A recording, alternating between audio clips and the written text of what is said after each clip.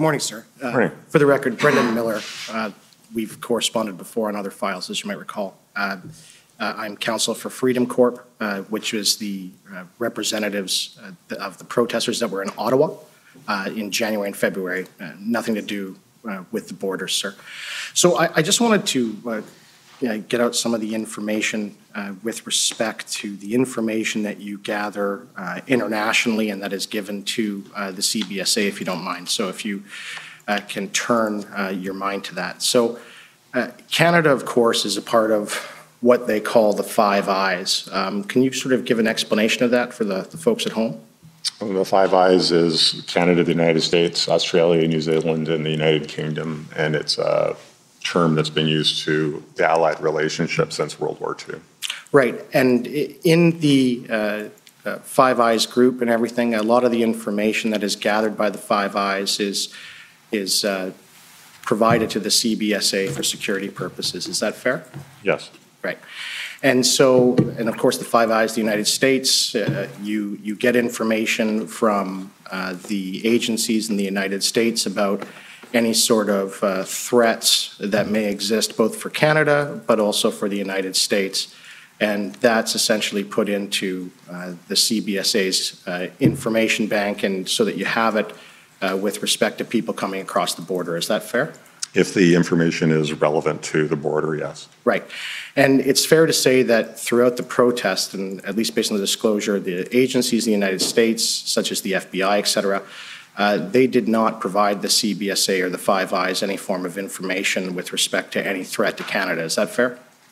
I wouldn't be aware of that exactly. I think you'd probably better talk to those like Communications Security Establishment and or CSIS to find that out. Right, but nothing was brought to your attention as the president of the CBSA with respect to any sort of threat to Canada coming from the United States during the protest. Is that fair? That's correct. Right, and so of course you never relayed such information to Cabinet or to any of the political executive because you weren't given any. I believe that to be true, yes. Right, and just to be clear, and I think my friend has made this clear, at no time did you advise Cabinet or provide information to Cabinet that there existed a Section 2 CSIS Act threat under the CSIS Act? Is that fair? It wouldn't have been my purview to refer to a CSIS Act threat. Right. And so is it within, and we keep hearing that, we haven't had CSIS testify yet, all of the law enforcement agencies that have testified to date have said that that purview was solely up to CSIS. Is that your understanding of how it works? That's correct. Right. So, and if CSIS is the only agency providing that information, and CSIS says there's no Section 2 Security Act threat, is it fair to say that Cabinet would have been never advised of any Section 2 CSIS Act threat?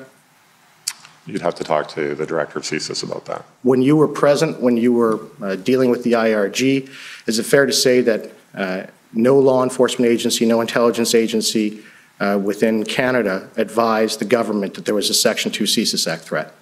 Again, you'd have to talk to the director of CSIS about that. Right.